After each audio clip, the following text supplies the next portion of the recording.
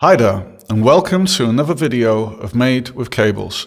My name is Mark, my handle on the forums is Andro, and today I'll be continuing with our ongoing series of data visualization inside of cables.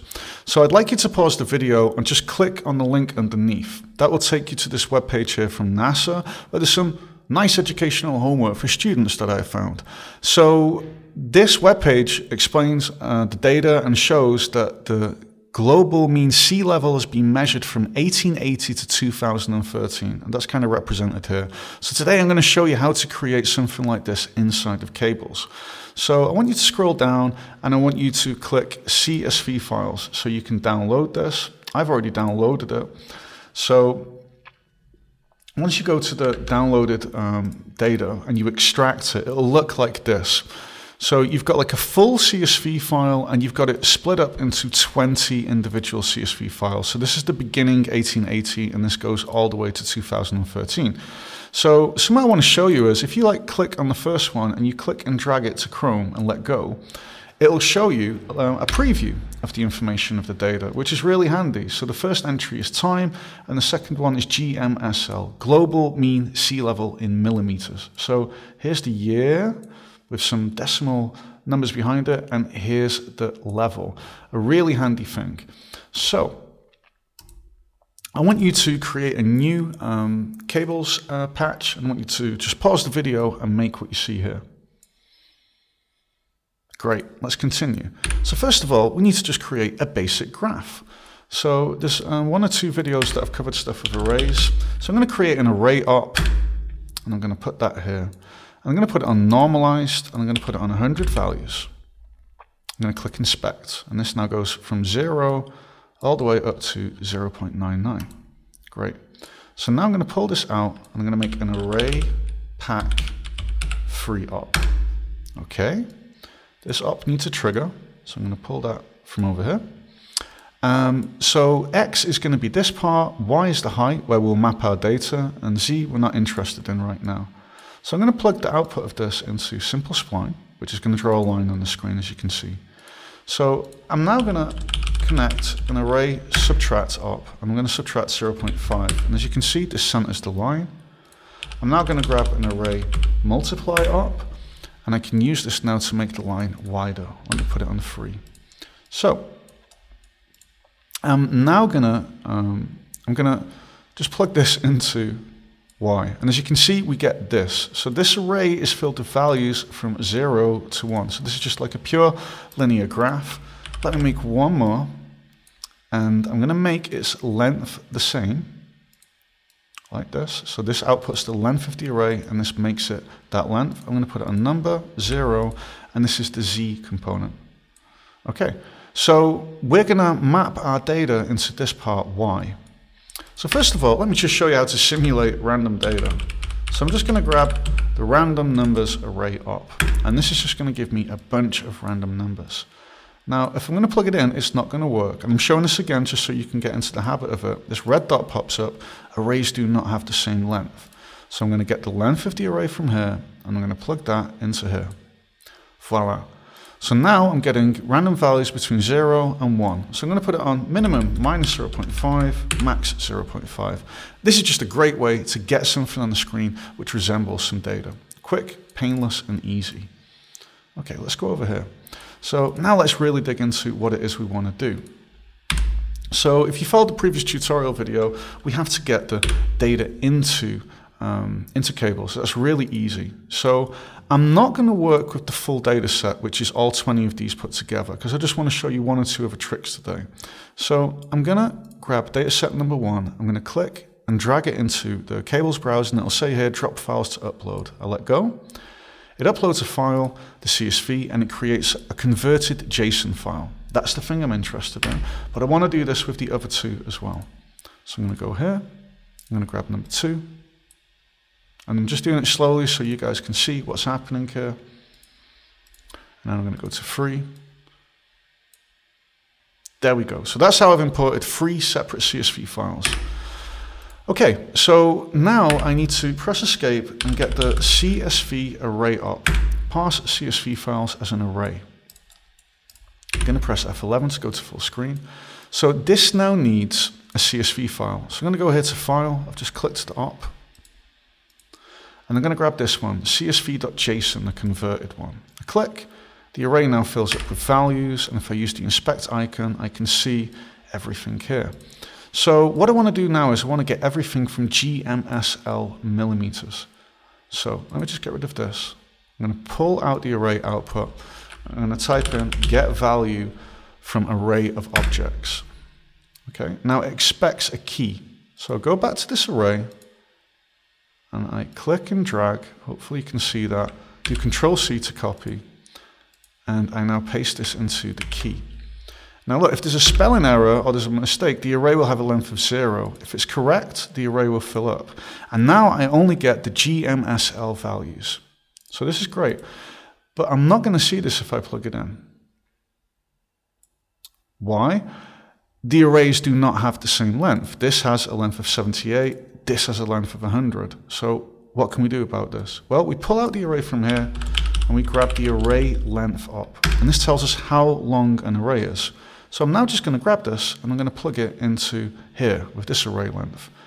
Now, we don't have the error anymore, but now we don't see anything on the screen. Why is that? Well, if we inspect the contents here, these are really big numbers, minus 181, minus 134.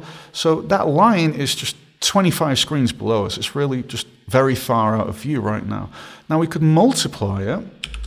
I want to just show you the bad way to do this. By a really small number. And I mean like really, really small. And as you can see, that's the data, but it's not easy to manage, okay? So now if we look at the contents, there are numbers between -1 and 1. So there's a far better way to do this. So let's get rid of array multiply. So first of all, I'm gonna grab a map range array op. Map values in an array from one range into another. So here I can give an old min and an old max, and then a new min and a new max. So I want to map the values from -0.5 to 0.5, but how do I find out what the minimum and the maximum is? Well, that's nice and easy. We pull out from here, and we grab the info array op. Get the min, max, and average values from an array. So I click add. And this op now tells me the minimum value is this, maximum value is this. So I get the min, and I plug it into old min. I get the max and I plug it into old max. There we go. Now this is great because we could get an array of any kind of numerical data now from 0 to 1,000,000, from -300 to 400, and this would always remap it to -0.5 and 0.5. I could do -1 and 1 to make it bigger, but I'm just going to keep it like this so it's more visible. So this is great. This went pretty quick, pretty painlessly. If I inspect this array, we just looked at all the data from 1880 to 1886. But we have those two other arrays. So how can I join them together with this one? Well, that's actually really, really simple. So what I'm going to do is I'm going to copy this. I'm going to paste it here. I'm going to paste it here. So I want to merge this array with this one. So first of all, let me just load everything. So this is 01, 02, and 03, before I forget. So this has file 01. This also still has it. So I click here, and I now go to the 02 CSV JSON file. I go here, I click this, and I go to the 03 CSV JSON file. So what I want to do now is I'm just going to disconnect this, just so you can get into the habit of how this works. I want to merge this array with this one, and once they're merged together, I want to merge them again with this. So we just drag this out and we type in array merge. It's really simple. Array 2 is placed behind array 1. As you can see here, 0, 1, 2, 3 is one array, 4, 5, 6 is the other one. When you merge them, this is what you get. Really simple. So I'm going to grab this, I'm going to plug this in here.